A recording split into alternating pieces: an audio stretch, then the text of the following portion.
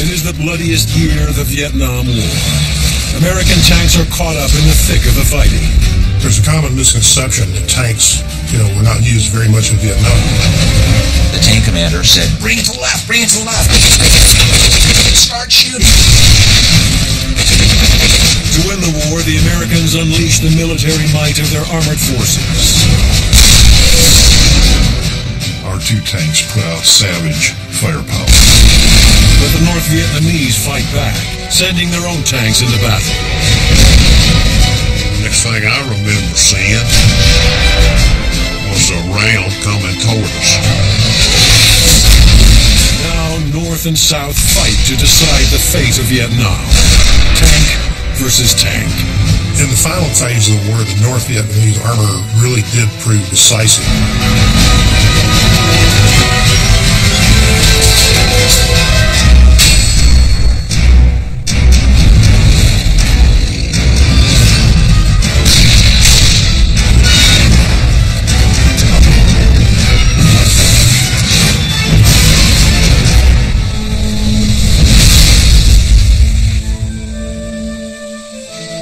The city of Hue in central Vietnam.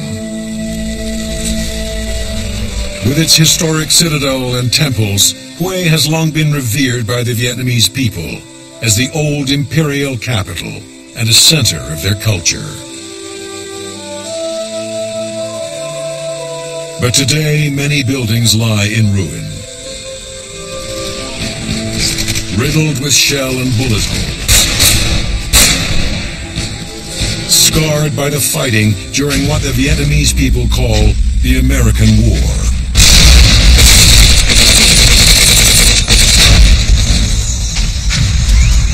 (1968). War is raging in Vietnam as forces from North and South battle for control of the country.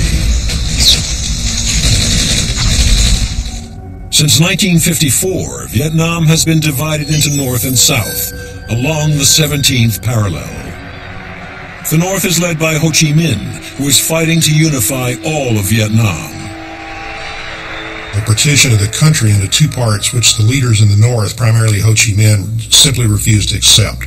It was always their goal to reunite Vietnam as a single country.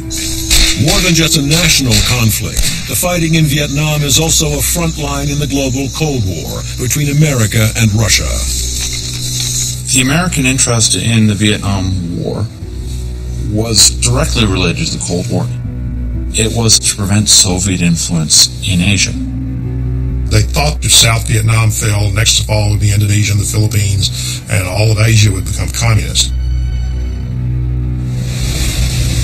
By 1965, American leaders believed the only way to stop Ho Chi Minh's fighters is by committing U.S. ground forces to Vietnam. On March 8th, a small expeditionary force of 3,500 Marines and 2 platoons of tanks lands at Da Nang. The Americans are caught up in wave after wave of guerrilla attacks by the communists. Ambushes, rocket-propelled grenades,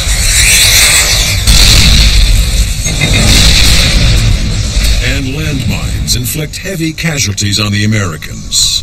The American tanks weren't ready for the Vietnam War in 1965, but the broader point has to be made: the American military establishment wasn't ready. In an effort to crush the enemy, the U.S. increases its troop levels to 500,000, while its armored force grows to hundreds of tanks. From 1965 to 1968, the American numbers and tanks increased in South Vietnam because they believed the communists were going to launch more conventional operations. Northern commanders are indeed preparing a large offensive. In 1968, they will attack all across South Vietnam during the Lunar New Year holiday known as Tet. And the Americans will now have the opportunity they want to destroy the enemy with their overwhelming firepower. They believed that they could bring the communists to a conventional battle, they could defeat them. January 1968. A fateful year, the Vietnam War begins. In Hue City, the streets are crowded with Vietnamese celebrating the New Year. And amongst them are thousands of communist fighters who have infiltrated the city disguised as civilians. January 31st. Explosions rock the city. The Tet Offensive begins. 75,000 communists attack villages and cities across South Vietnam. And nowhere is the fighting more fierce than the city of Hue. American and South Vietnamese defenders are overwhelmed as guerrilla fighters appear out of nowhere. Within a day, the communists control much of Hue. The city of Hue had particular symbolic importance to the South Vietnamese as it was the ancient capital of the country. American and South Vietnamese reinforcements rushed to the scene, including M48 tanks from the Marine Corps' 3rd Tank Battalion. We'd always trained that we're going to be in the jungle and we're going to be in scrub and in this third world country, and all of a sudden we're in a city. I got there and some of the buildings were burned up and there were fires going on in the city, and they actually were fighting street by street and house by house. And they call us and say, okay, saddle up, and we jump in the tanks and take off. The M48 Patton is ideal for tank-on-tank combat, with a 90mm gun and 110mm of frontal armor. But on city streets, it is vulnerable to anti-tank weapons fired at close range.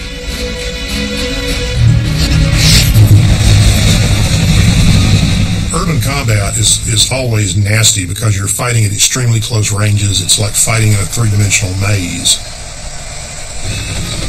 We got to a corner of a street. I'm looking through this tiny little periscope.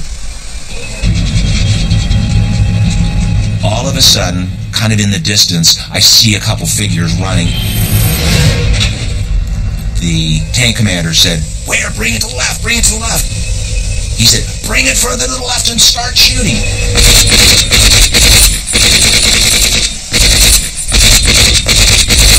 And 9 times out of 10, you didn't know what you're shooting at, you just shoot. We'd have this 5 minutes of crazy action, and then we pull back. But in Hue, there is no front line to pull back from. The fighting is everywhere. We park the tanks and wait for the next call to action. And I didn't want to get out of the tank the first time because the North Vietnamese were all around. Tanks in particular are vulnerable because any place that you have open windows, open doorways, rubble of buildings, the tank can be attacked from ground level, the tank can be attacked from above. 2 tanks were next to each other, 2 tank crewmen who had been out. They were all sitting around. The North Vietnamese mortar came in right in between the 2 tanks and took 2 or 3 of the guys out. Of the 14 or 15 crewmen that went up there that first day, almost every one of them had been medevaced out and had been replaced by somebody else.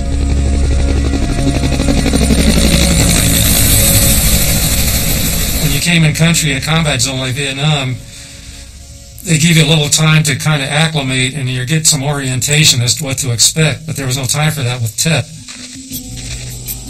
We found out that we were going to be going into Hue. When we walked in, that's where we first found the vehicle. That's the tank that I wound up on. We were basically replacing the crew that got hit. And I found myself as a replacement gunner. It was in pretty horrible shape. It was to be expected. You know, the tank commander had basically had his face taken off. So there was blood around the tank commander's cupola, and you could see it inside the turret. The interior of the tank might be covered with blood, body parts, things like this, but they just stuck you in that tank and you kept going. So I thought, oh my God, what's going to happen now? All I remember is the platoon commander telling us what to expect. You know, This was not tank country, he says. We're going to be going down streets. In an urban environment, tanks suffer the disadvantage that they're constrained to the roads and areas they can move through. So the communists could more easily lay ambushes in areas where they believed the tanks would go. Guys might be hanging out the window trying to drop a satchel charge on top. If somebody's firing at you with heavy weapons out in front, you're basically stuck in the street and all you can do is back up. But the tank goes a lot slower than the stuff he's firing at you. Days after the armored reinforcements arrive, the Americans still cannot dislodge the communists from Hue. The United States was concerned about public opinion in the Battle of Hue, in that having the Vietnamese communists seize the city for a period of time was embarrassing. As the fighting drags on, U.S. commanders worry that images of tanks destroying the historic city will anger the American public. The rules for engagement in Hue were more restrictive because it was an urban area. And one of the odd things about this war, it came home to me as fact. I had heard about it, but I thought it was just the veterans kind of putting on the new guys. They were telling me that sometimes they found themselves in a firefight and had to request permission to fire back. I said, no, that doesn't happen. I was going down a street and just happened to be looking through a gunner's scope at a window in a building, and I saw this flash. And a branch from a tree just flew off, like something had hit it. I'm looking at this building. Driver saw the weapon, but I didn't know what he had.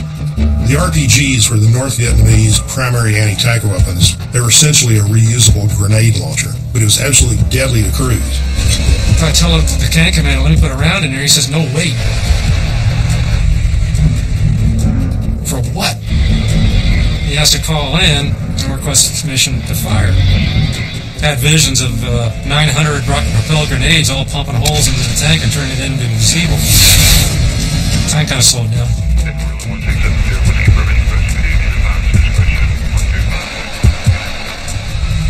The tank commander got his permission, and before he had the word fire out of his mouth, I put a hole in the building.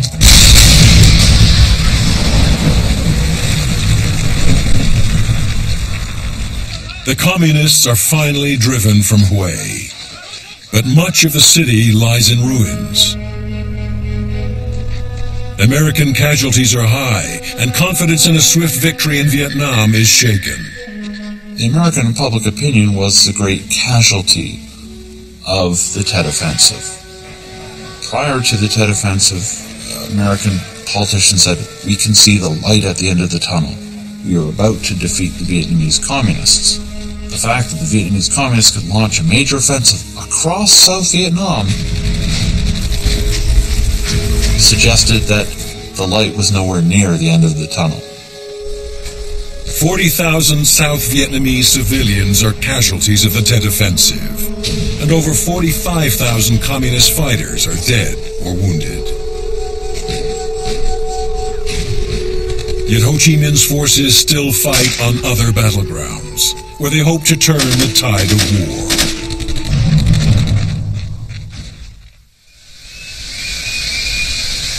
The remote mountains of central Vietnam. A rusting American tank recalls fierce battles that raged here in 1968, a reminder that the North Vietnamese were entering a new phase of the war with a new weapon, their own tanks.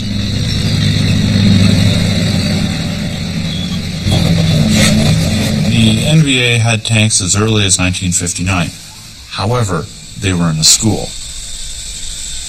They didn't employ their tanks in battle until 1968. At that point, the NVA were equipped with the PT-76. It was a Soviet-made tank, an amphibious tank. It was useful to infiltrate South Vietnam so they could move them from North Vietnam through the number of water courses they would have had to cross. And now the NVA will use their tanks to spearhead a major attack to seize the large American combat base at Khe Sanh. They will infiltrate from North Vietnam through Laos and across the border along Highway 9 and attack Khe Sanh. It was believed that the overrun of Khe Sanh would be a prelude to a much larger operation to take parts of the northern provinces of South Vietnam. Had they been able to take the northern provinces, it would represent a discernible victory.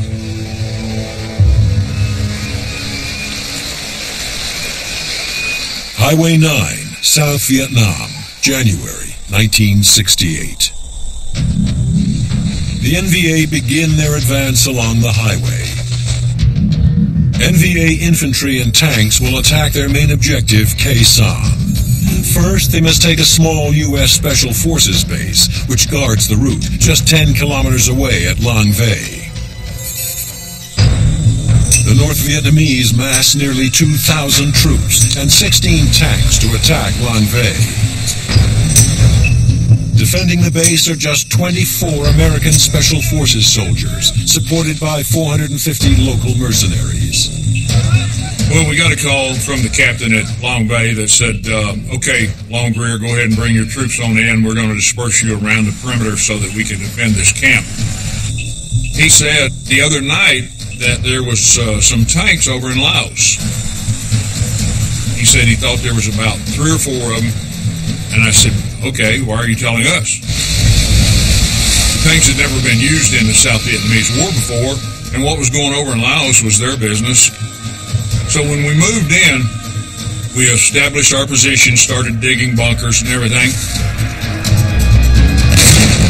The North Vietnamese artillery in the mountains begins firing on Lang Vây Special Forces base. They could look right down on top of us. So they were putting some pretty effective fire on us every night. February 6, 1968. Night falls over Lang Vây. And so at this point, we feel like this may be it. The communists are about to unleash their attack. Leading the assault will be PT-76s from the NVA's 198th Tank Battalion. The PT-76 is a Soviet-designed light tank with a crew of 3. It's armed with a 76.2 millimeter main gun, but it has only 17 millimeters of frontal armor. When the North used tanks at Lang Vây for the first time, it represented the beginning of a shift in their strategy. They were prepared to blend conventional operations with guerrilla operations. As the PT-76s reach the perimeter wire of the base, the sudden appearance of so many NVA tanks catches the Americans by surprise. Sergeant in the bunker with me, he said, "Sir, I only got one thing to tell you. We got tanks in the wire." Are you serious? Tanks in the wire? Let's go, man. All of a sudden, I'm like, whoa, look at that. That's a Russian tank, man. It's a PT-76.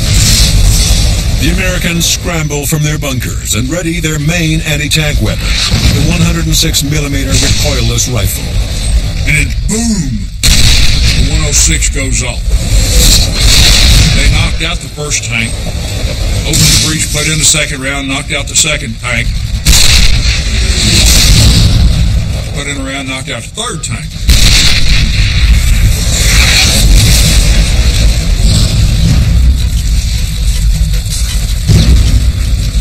But the Americans are soon out of ammunition for the 106s, just as the NVA sends more tanks into the attack. The Americans fire mortars to try and stop the second wave of tanks. But the NVA press on. The PT-76 tank bears down on Long Greer. And so I dropped down below the wall, you know. I had a light anti-tank weapon. And I open it up, pull the safety out. The M72 light anti-tank weapon, or LAW, fires a 66mm high-explosive anti-tank round that should penetrate the armor of a PT-76.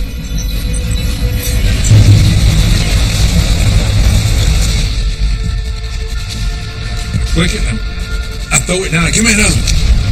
The LAW is proving unreliable, and the PT-76 tank is closing. So I've tried 3 of these things, and they wouldn't fire. So the third one, I lined up the sight right at the very front where I thought the driver would be on the tank. I go,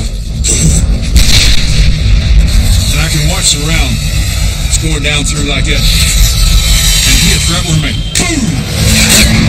And goes straight up in the air. I'm like, it's not supposed to do that. The rocket bounces harmlessly off a PT-76. Now the tank crew turn their attention to the American bunker. And then the tank stops. Clank, clank, clank.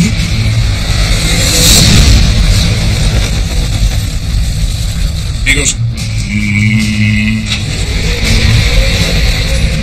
starts moving his big barrel toward us, you know. And I thought, it's time to get out of this bunker.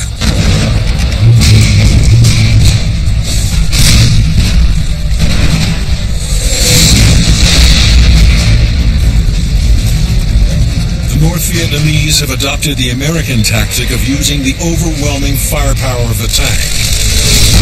Lang Vei's defenders are on the verge of defeat. After a few hours of combat, the North Vietnamese control most of the Lang Vei base. Long Grier and the remaining special forces fall back to their last defendable position, the Tactical Operations Center, or TOC. Which is this underground bunker where all the radios and the command signals go out and everything. The NVA lose no time in pressing home their attack on the defenders in the Tactical Operations Center. And sure enough, we hear a tank. And here he comes. Boom, boom, boom, boom. But the Americans have learned a lesson about the PT-76. And I said, I think we can kill him from the side. I said, don't shoot him in the front. It don't work. We fire that LAW on that tank. Boom. So we knocked that one out, and here comes one behind it.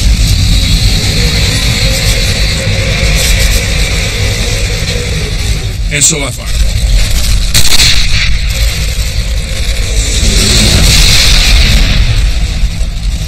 But it doesn't kill it.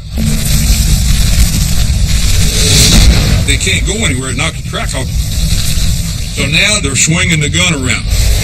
So I still have a LAW on my shoulder. And I went ahead and fired it.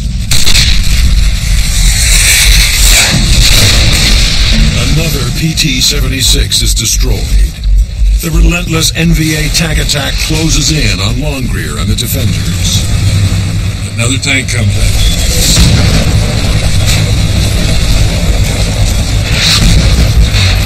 And here we go with the old... So I knew what was fixing to happen. Desperately short of anti-tank weapons, Long Grier heads into the TOC to look for more. So I took off downstairs.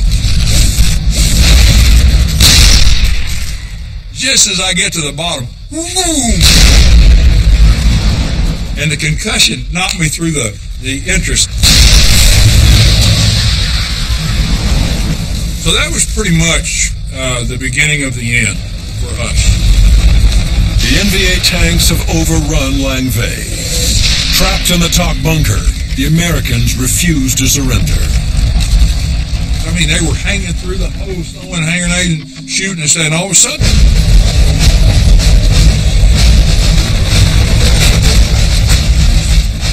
this tank pulls up on top of this bunker.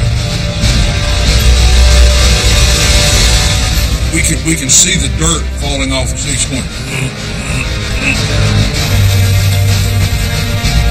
Driving a several-ton steel beast and pivoting it over and over again above the bunker, was likely, in their minds, to have caused a surrender.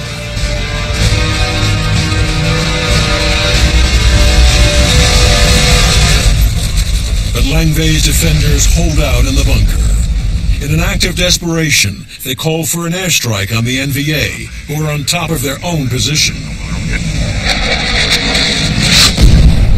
Such decisions are never taken lightly.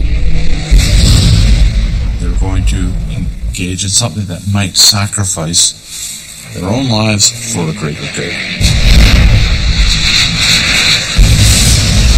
The dangerous tactic pays off as the aerial strikes force NVA tanks and infantry to pull back and allow the American-led troops to escape. On February 7th, the North Vietnamese finally take Lang Vey. They lose 7 tanks in the attack, but prove their armor can be decisive against the Americans. With Lang Vey eliminated, the NVA now focus their attack on the large American base at nearby Khe Sanh. In Khe Sanh, the survivors from Lang Vey, including Longrear, are arriving. Of the 24 American Special Forces, 21 are casualties. But they find they have traded one version of hell for another. Khe Sanh is under an intense artillery barrage, with shells landing every 10 seconds. In early 1968, Khe Sanh was surrounded. It had been isolated by North Vietnamese forces immediately prior to the Tet Offensive and subjected to a prolonged bombardment.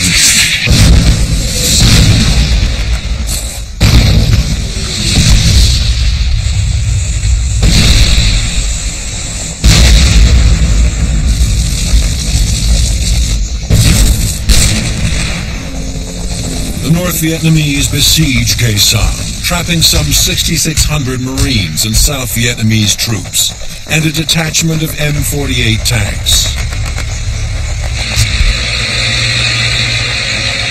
I volunteered for a tank assignment and volunteered to go to Khe Sanh. The siege of Khe Sanh to me personally was, I hope, the closest I'll ever get to hell.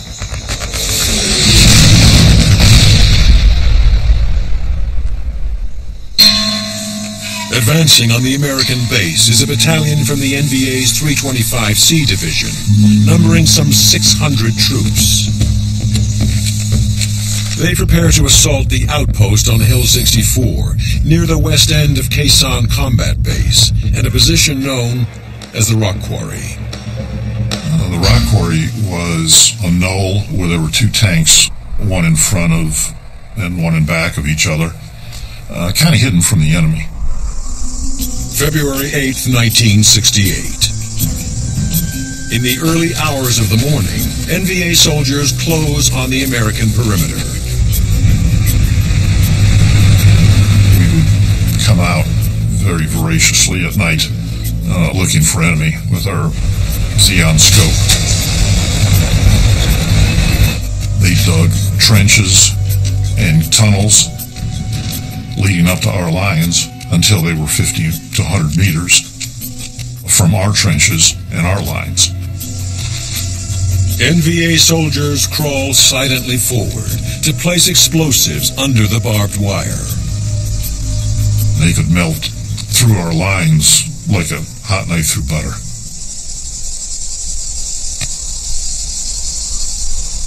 Of course, we didn't know what was coming.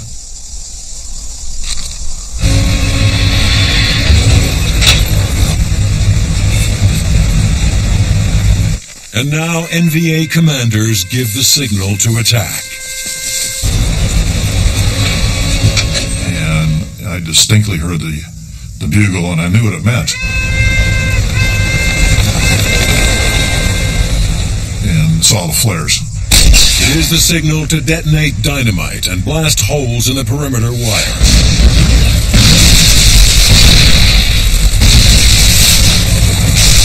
NVA machine guns and mortars begin firing into the base.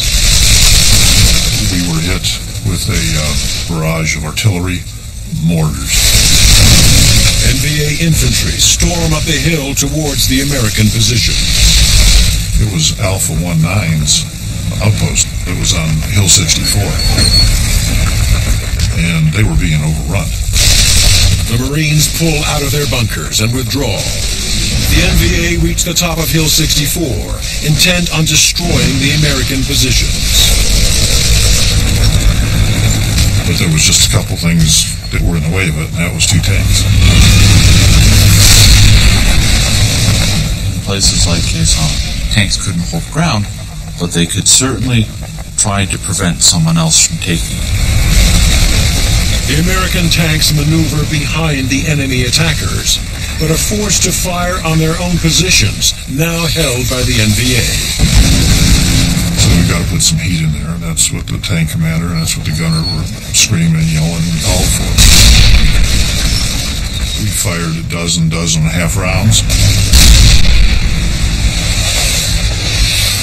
And we put many of those right into the same bunkers that our troops were in only minutes before. Our tanks put out savage firepower. The counterattack forces the NVA to withdraw, but not before they demolish the American bunkers.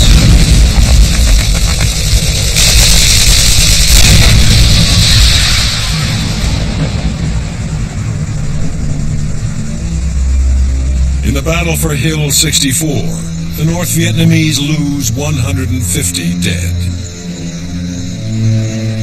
Tanks played a critical role in the siege of Quezon. We displayed to the enemy that we could beat at any point that they would choose, and that we could be there in a matter of moments.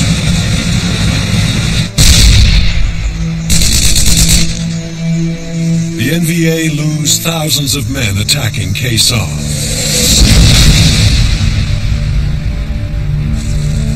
The siege is finally lifted in April. But soon after, the Americans withdraw altogether from the base that they had fought so hard to keep.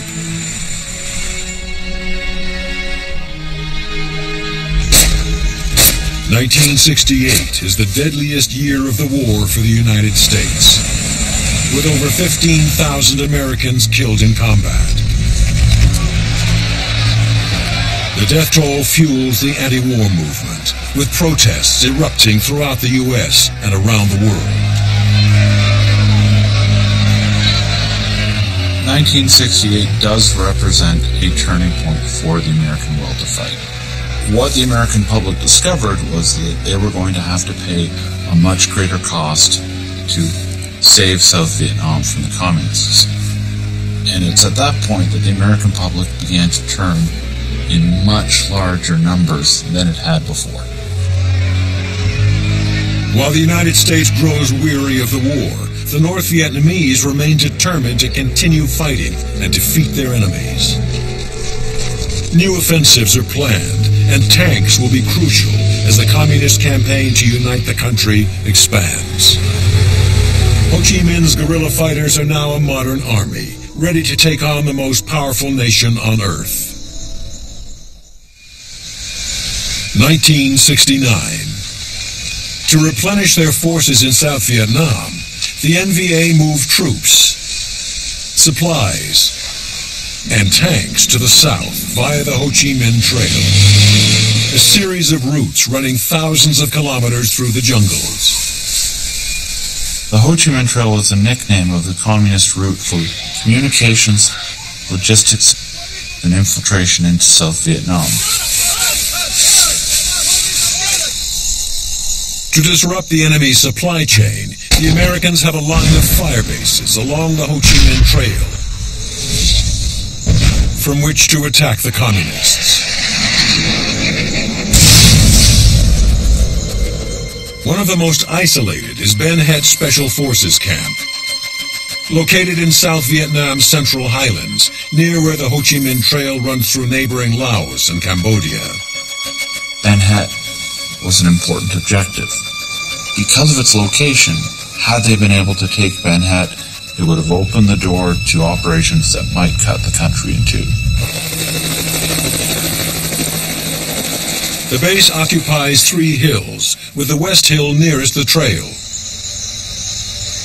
It's protected by the tanks of B Company from the U.S. Army's 1st Battalion, 69th Armored Regiment. In early 1969, NVA commanders decide to assault Ben Het. Spearheading the attack on the base are up to 10 PT-76 tanks. The NVA believed that tanks would play a decisive role at Ben Het. March 3rd, 1969. 3 M48 tanks are dug in on the West Hill, protecting Ben Het Fire Base. We had them dug in. They were in trenches, you know. All that was sticking out was a gun tube and what have you. As night falls over the base, all is quiet. Until the Americans hear engine noises coming from across the nearby border. Special Forces unit had a team out with one of their lieutenants, and they reported that there was tanks moving down around the area between us and the borders. We got our night vision scopes out, devices, and started looking. We saw the PT-76s out there. The first tank-on-tank battle of the Vietnam War is about to begin. To be honest, we're surprised overall that it was coming our way. Ben Het does represent a tank-on-tank action by accident. I have difficulty believing the North Vietnamese would employ a PT-76 against an M48. Two PT-76s are quickly knocked out. But the third closes on the American tanks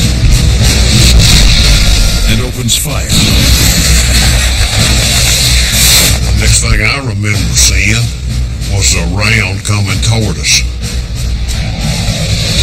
The closer it got to us, the bigger that round looked. It looked to me like it was going over, but it didn't. It hit the loader's hatch,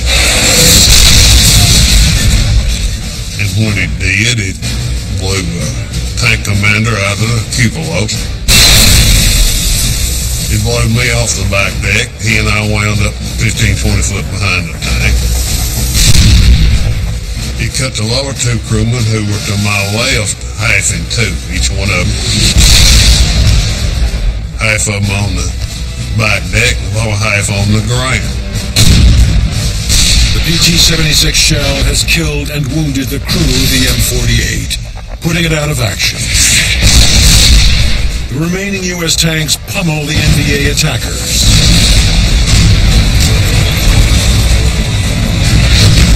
Finally, the communists withdraw.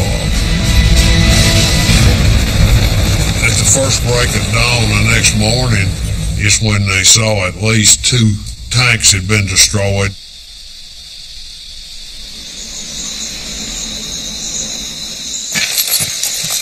Though the North Vietnamese will launch more infantry and artillery attacks in the months that follow, they fail to capture Ben Het. But the tank-on-tank battle fought here marks a deadly escalation in the conflict. The use of tanks by the NVA represents an increase in the NVA's confidence and ability to wage conventional war. By July 1969, more than 40,000 Americans have died in Vietnam. And there is still no end of the war in sight.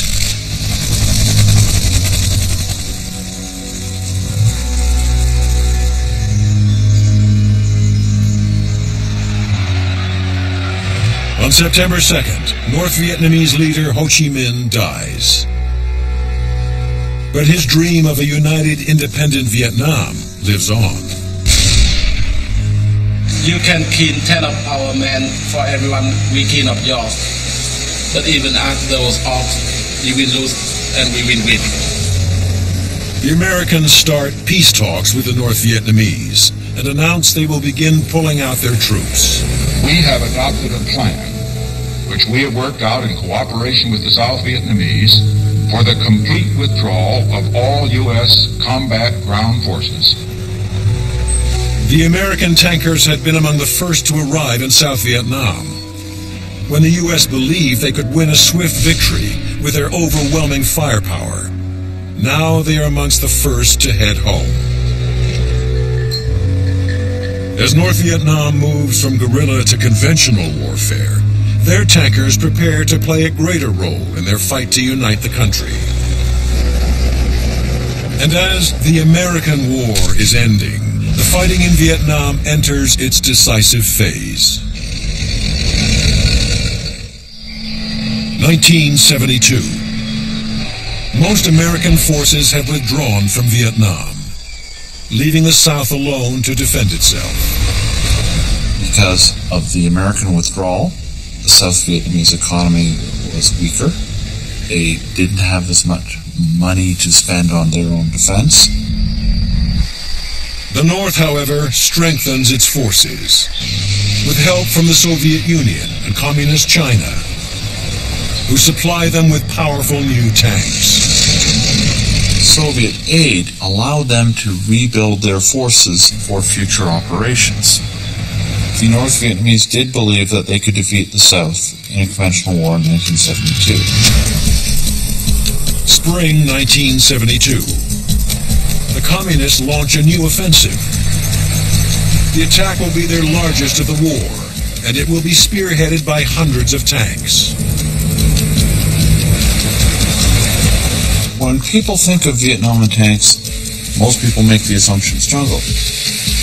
But there were areas that were very, very good for the employment of tanks, particularly the northern provinces. The main tank assault falls on the border provinces, where the Communists believe the enemy is weakest. This was the first time the North Vietnamese used tanks en masse during the war in Vietnam. For the attack, the North Vietnamese field 30,000 troops and more than 150 tanks. Defending the northern provinces are nearly 30,000 South Vietnamese troops and dozens of M48 tanks. March 30th, 1972. The attack begins as NVA troops swarm across the border into South Vietnam. With them come 2 regiments of armor, which includes the most modern tank they have, the T-54. The T-54 is a Soviet-designed main battle tank. Intended for tank-on-tank warfare, it's armed with a 100mm main gun and has nearly 10 centimeters of frontal armor. The NVA plan to use their tanks to capture the provincial capitals of Quang Tri and Hue, giving them control of the northern provinces. In order to do so, they must cross a vital bridge over the Cua Viet River at the town of Dong Ha. The Dong Ha Bridge was important because it could handle armor traffic. Had it fallen into communist hands, they would have been able to continue further south and get to Saigon. As the NVA tanks close in on Dong Ha, the South Vietnamese army rushes its newly formed 20th Tank Battalion to defend the bridge. They have 42 M48 tanks and are ordered to hold Dong Ha at all costs. The South Vietnamese tanks take up position on high ground overlooking the bridge. They wait for the NVA tanks to come into range.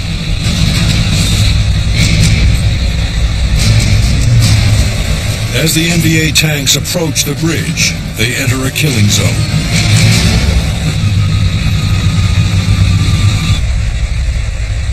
The South Vietnamese open fire with deadly accuracy.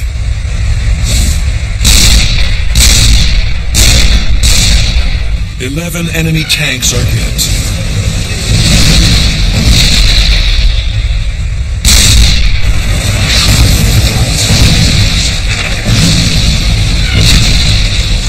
But a T-54 reaches the bridge and starts across.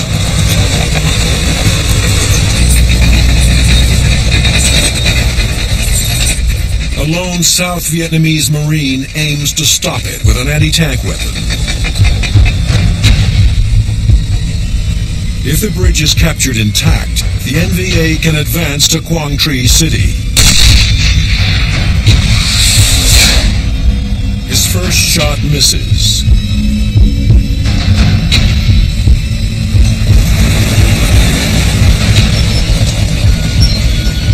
He has one rocket left.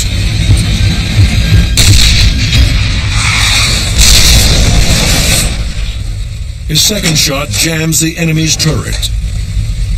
The disabled T-54 pulls back. The defenders blow the bridge.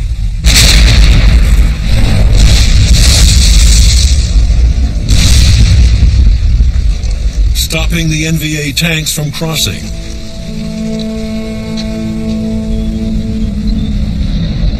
The communist offensive continues for another 7 months, by which time the North loses hundreds of tanks. But they gain control of some 10% of South Vietnam. The Vietnamese communists believe the end was in sight. In early 1975, the NVA mounts yet another offensive. Their tanks begin to attack southern positions and advance towards the capital, Saigon.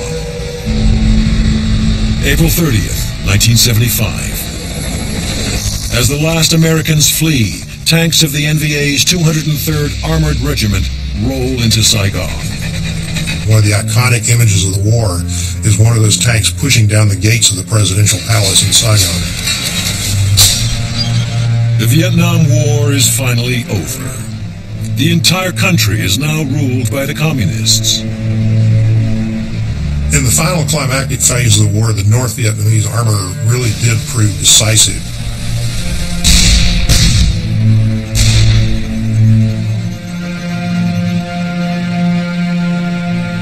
Over 5 million Vietnamese people die in the battles that raged in the war for Vietnam.